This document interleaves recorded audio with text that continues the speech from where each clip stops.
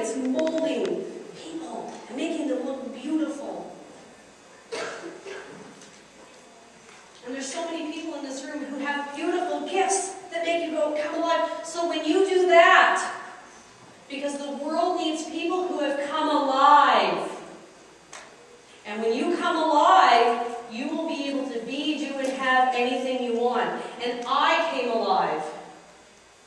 And they don't call me the Empress of Inspiration for no reason at all. Just one moment. I have a tiara that I do wear on occasion. There's a few videos on my YouTube channel. And, I'm just going to take that off. And I have a cape. A couple of years ago, I wouldn't have worn this because it would have been self-conscious and embarrassed. And it's like, oh, look, it looks like a curtain. Well, it is a curtain. But it's my curtain. And when I put it on, I feel like I am the Empress of Inspiration.